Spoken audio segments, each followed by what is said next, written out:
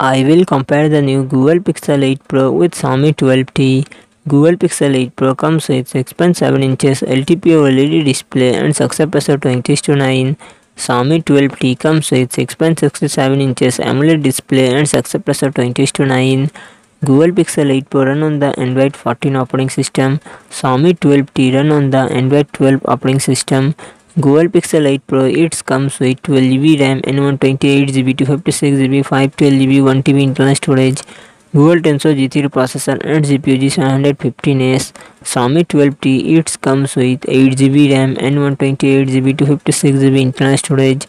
MediaTek Dimensity 8100 Ultra processor and GPU Mali G610.